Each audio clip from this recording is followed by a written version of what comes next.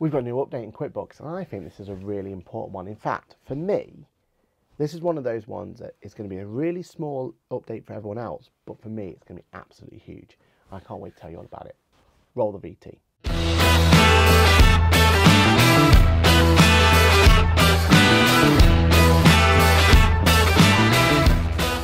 Hello, my name is Patrick. I am a chartered accountant, a certified UK trainer of Fancy New Logo, that QuickBooks chap on the internet, head of accounts here at Boffix, and also your friendly podcast who goes live each and every Monday morning for Ask the Accountant. Now in today's video, we're going to be talking about a little update that's happened very recently in QuickBooks Online, but I think is a game changer in the way that I use QuickBooks Online. So I'm really excited to tell you about this update, and let's go and have a look straight at it. So effectively, the update's really straightforward. It's straight in front of us the second we log into QuickBooks. Basically, the dashboard's had a relook.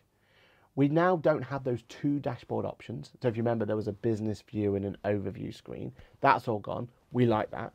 And now that we have the opportunity to customize that dashboard to our heart's content. Let's look what it looks like as a vanilla product to begin with. So straight away, we have our shortcut sections here, which really comes into line with what our mobile experience is like. So now we're going to be able to unify what our mobile experience and our Chrome and our browser experience looks like, and they're going to be the same. And we like that. We like that a lot.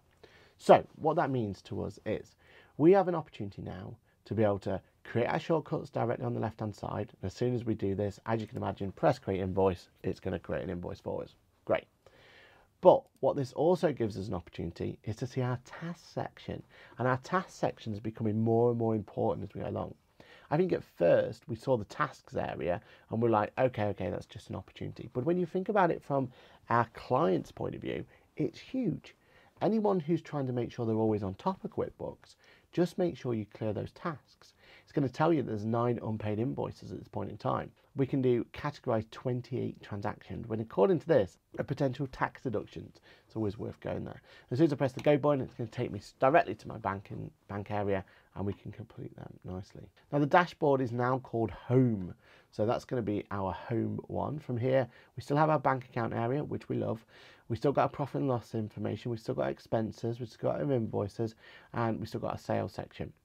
The apps one, which we've only recently had, is still there as well. And it gives an opportunity to make sure that those apps are working. As you can see from here, I've got 14 apps giving me issues at the moment. So I've got to be really careful about putting those on. And then we have a new suggestions area. So it looks at the add-on sections and the assistance area as well. So we can go and look at them and bring them in. But the most exciting feature of all this is the opportunity to do a customized layout. From the customized layout, I can move things around. So for me, I really have the bank account as my most important area. So I'd probably want that at the top there. And to be honest, the shortcuts one, maybe move that down a little bit and I can move this around. That's great. I can move this around and I can make this bigger and smaller if I need to. So actually, if I need a bit more information about my banks, maybe I want to split this down here so I can see more of them just there. And if I go on to get rid of my banks, I never will. I could delete that as well. So customizing that is beautiful. Then I can save it, and then I can use the add or remove widget option as well. Now at the moment, it's only going to let me take away widgets and put them there.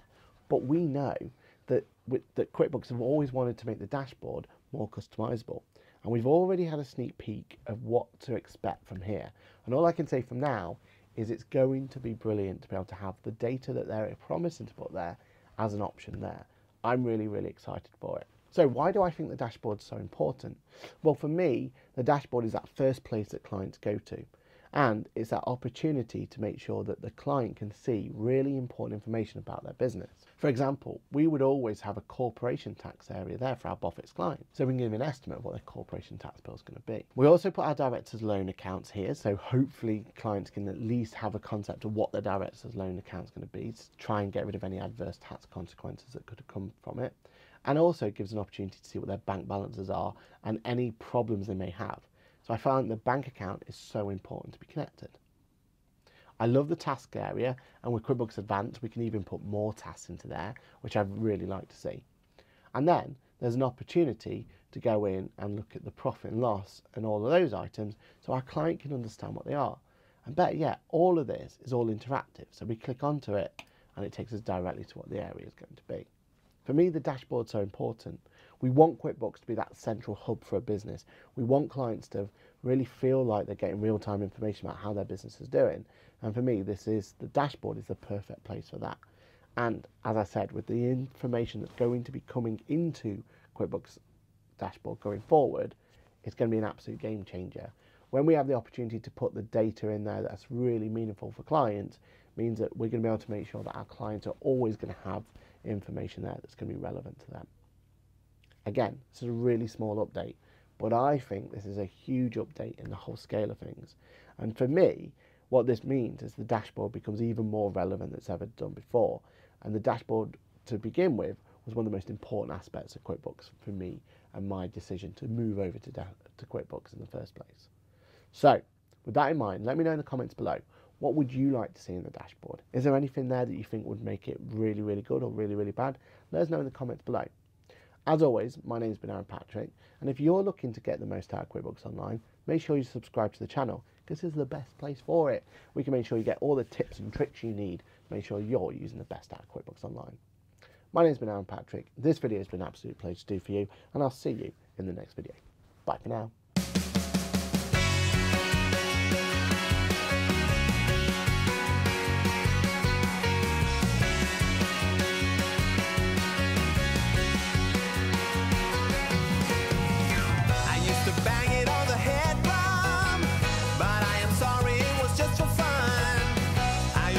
Hello and welcome to this new scene. Hello and welcome to this video. Hello and welcome to this video. Hello and welcome to this video. Hello and welcome to this video. Hello and welcome to this video.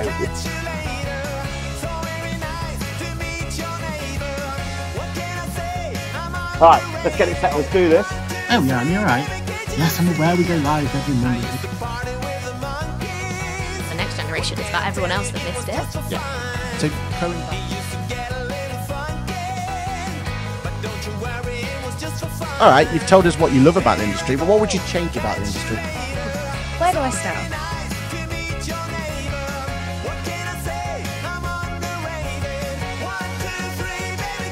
During that period of time, where did everyone turn to?